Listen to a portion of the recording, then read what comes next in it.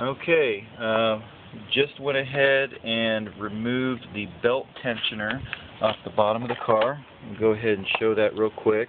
That's this part right here. And now without the belt tensioner in place, it seems to handle a lot better to where when you let off on the brake it actually coasts. So let's go ahead and give a demo of this. And it also increases the top speed goes a lot faster now.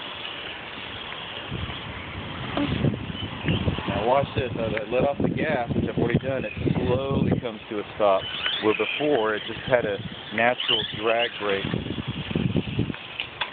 Oh.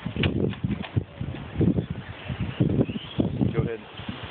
Now let off the brake and it just completely, or let off the gas and completely comes to a rest.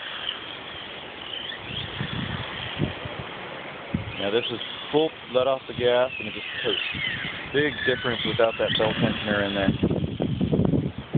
Now go ahead, full throttle, and let off the throttle, and it slowly comes to a stop. So, big difference without that belt tensioner.